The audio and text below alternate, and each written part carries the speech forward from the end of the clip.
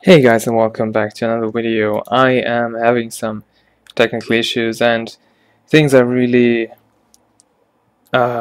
stupid at the moment. So I've recorded this video already and it was long and I made good progress, but my recording software kind of messed up the audio track, so I had to retalk everything. So I played back this video and talked over it, and again I had the same, didn't have the issue, but I forgot that the recording was playing back, and so I had that same noise in my second video. So this time I'm not going to play it anymore, I'm just going to summarize it. So our problem that we have here is, no, not here, we still have our limbs detached to the actual mesh.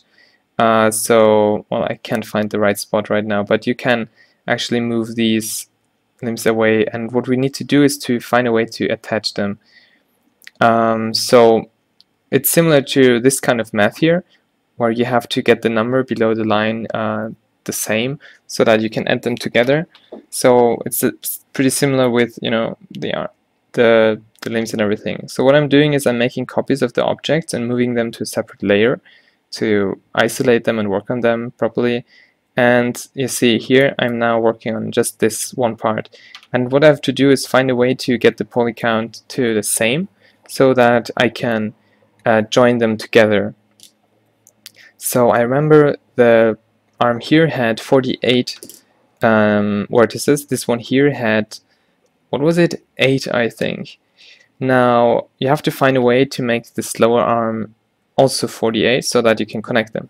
By the way, something I didn't mention, I based everything on the body part because it's the most detailed one and I really don't want to lose the details. So what I did was I made a copy of the body, moved it to the second layer, and applied the multi-res modifier.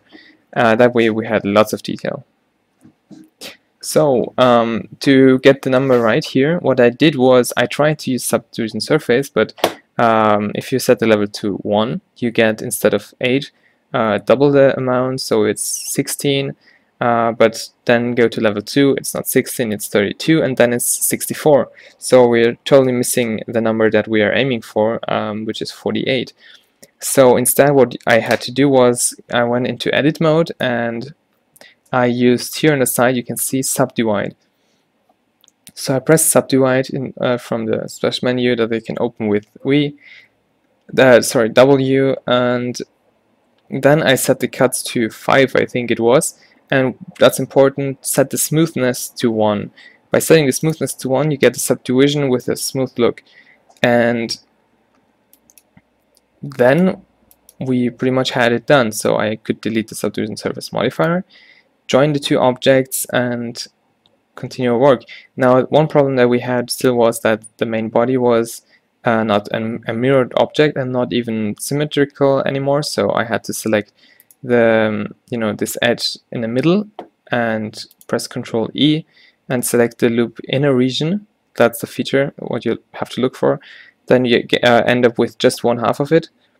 What you do next is make sure that this middle edge is really straight, so I scaled it along X by 0 to make it flat.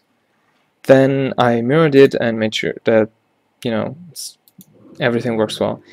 Afterwards, I joined the two objects with Ctrl J, and then I used the bridge edges feature, which you can search for by pressing spacebar in the 3D view.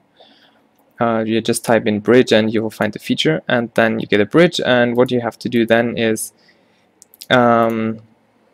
just smooth things. So use vertex smooth or something. You will get it right somehow. Then for the legs, it was a bit more difficult. We had, I think, what was it again? Let's see if I can find the spot in the video. Right, there was it. 8 vertices around here, and I think it was 40 for the body part. So the only way to do it was having 4 subdivisions for each face, and we couldn't do that with the surface modifier again. So what I had to do was similar to the arm. I used subdivide and you know, uh, we in the end we ended up with some issues. Everything was smooth and good. Just on the knee we had some issues. And I used all the topology to add even more detail in here, so I sculpted it after subdividing it by 5 or so. So this is what I ended up with, a really high topology, high poly structure that was fixed with sculpting, and it had the right amount of polygons and vertices to fit. So I'm using proportion editing to line those up, and then again the bridge tool. But you see we have some trouble really getting rid of the seam. So in a combination of the smooth brush in sculpting mode and vertex smooth and such, did the job, and in the end we had a good seam. For the feed it was pretty easy. We just had to use subdivide modifier times 2 to reach the right number. So I just applied the modifier and connected it. Took just a minute or so.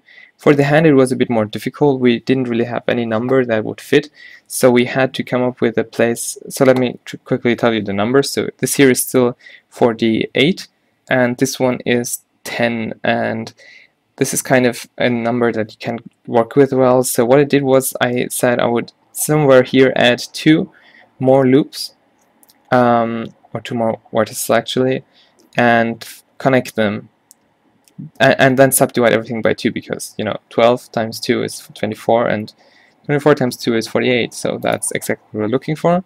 So I let me find that one spot where I added. I used the knife tool and added here like this thing where you have the bone sticking out of your hand. So I'm using basically that to add more detail. Then I'm using again the bridge tool and I'm sculpting in again some details here, because why not add some details if we have the chance. And that's all we did in this video. I attempted to do the head, but it turned out that it was a bit more difficult. But the good side to this is that you're going to get to see it in the next part, and after all you will have at least one video to learn some about it. Hope, even though this video was really not a good tutorial, it's probably not easy to learn from it, but still that was the only way I really found without having to redo it, which I didn't want to do because I managed to fix these areas pretty well, and it would be a shame if I had to change it. So I hope you are still fine with that and you can follow along. Have a good day, and I hope to see you in my next video.